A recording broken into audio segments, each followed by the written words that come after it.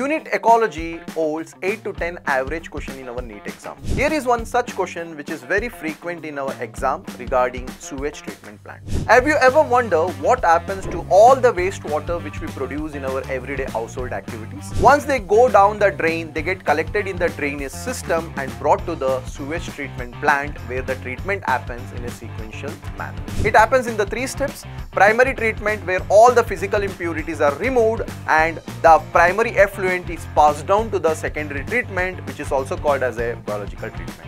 Here in a secondary treatment aeration tanks, they are constantly stirred, oxygen is supplied, so the microorganisms as aerobes which are found in primary effluent start breaking down the organic matter, and they keep on doing this. So their growth increases and they form what we call it as a Flocs. This process is also called as a biological treatment because of the microorganisms involvement. Once the BOD decreases, they are going to be let down to the settling tanks where this Flocs get separated, which we call them as a activated sludge.